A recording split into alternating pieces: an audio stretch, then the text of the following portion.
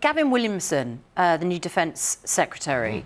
Now, I feel that there was a little bit of criticism of him when he came in to his job, but he seems to have won a victory, a reprieve over cuts to the defence. Is this a victory? Let's see, right? I always feel there's a little manoeuvre here. They're talking about no real spending implications. There's been a lot of spin by Gavin Williamson, a bit wet behind the ears, a bit of the private pike he's been called at the Defence Department. Let's wait and see. I think it just seems a bit premature, this. He's having his victory lap.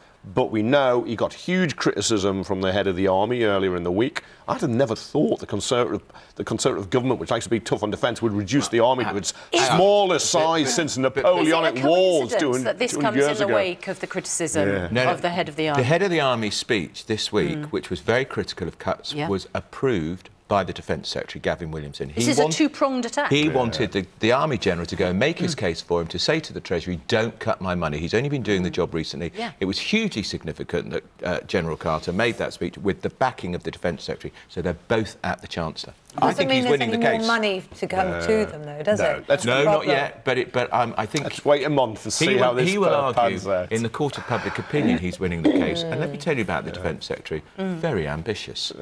He's got his sights on a much higher job than Defence Secretary. I thought he was an ally of Theresa May, and that's why he'd been brought in. You'd say that he's after her job. Yes. But, you know, you can actually both be ambitious and an ally, in fairness. I'm not Gavin Williamson's biggest fan, but as long as you're not trying to oust her next week... No, he's not. ...and you think down the line you'll replace her, as long as you support her now, that's fine. And actually, as Boris Johnson may well learn, it's often the loyal who are rewarded, not the disloyal.